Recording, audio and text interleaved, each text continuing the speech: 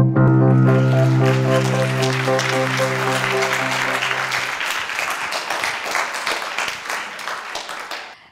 oceans cover approximately 71% of our planet.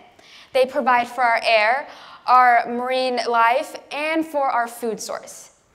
Without our oceans, Earth's climate and weather patterns would drastically change, ultimately leading to an uninhabitable planet.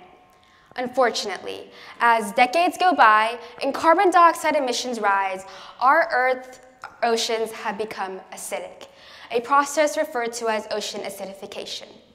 Ocean acidification is defined as the reduction in pH of the ocean over an extended period of time.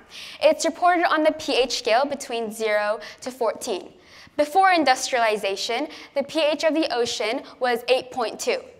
After industrialization, that pH dropped 0.1 units.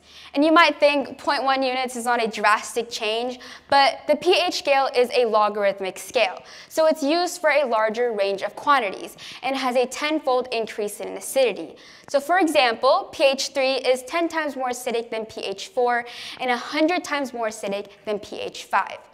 Now, this reduction in pH is happening because of carbon dioxide emissions. This graph, made from the NOAA, which is an organization comprised of climate scientists and academic institutes from around the world, made a graph that represents 1750 to 2020 atmospheric carbon dioxide emissions. As you can see, the blue line, atmospheric carbon dioxide, and gray line, which is the carbon dioxide emitted from us, rises simultaneously.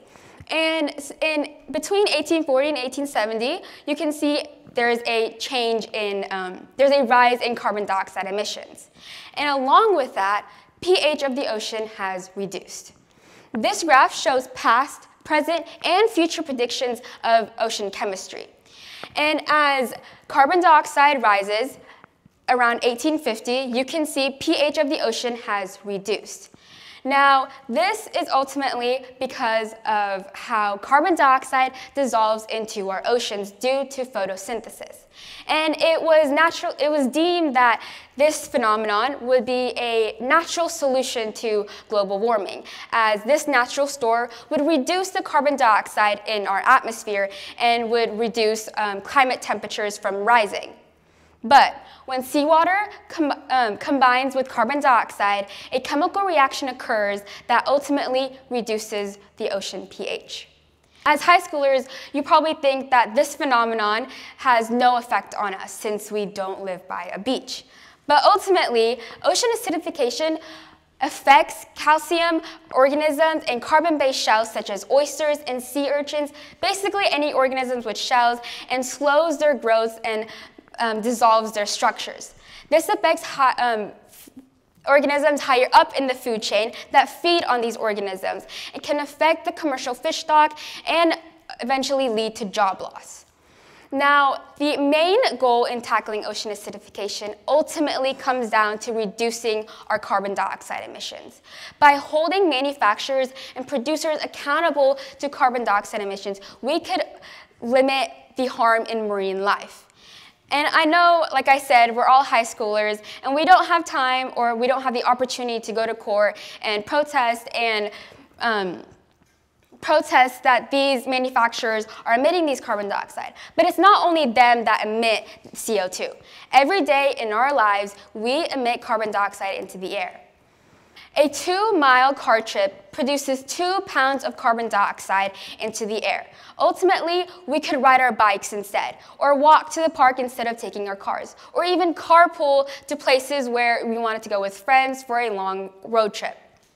Now, ocean acidification is usually hidden by the impacts of carbon dioxide, usually referred to as the doppelganger of global warming, because of how both processes are contributed to global carbon dioxide emissions. But since even if awarenesses of this phenomenon is reduced low, the scientific evidence and understandings of these this phenomenon ultimately reflects and shows how much of an effect this has on negative marine lives. I had the opportunity to do an experiment on this during my AP research presentation project in Mr. Horn's class. And in my experiment, I conducted 10 trials that emitted different carbon dioxide levels into different aquariums. And I put algae to have a photosynthetic organism to have carbon dioxide actually dissolve into the aquarium.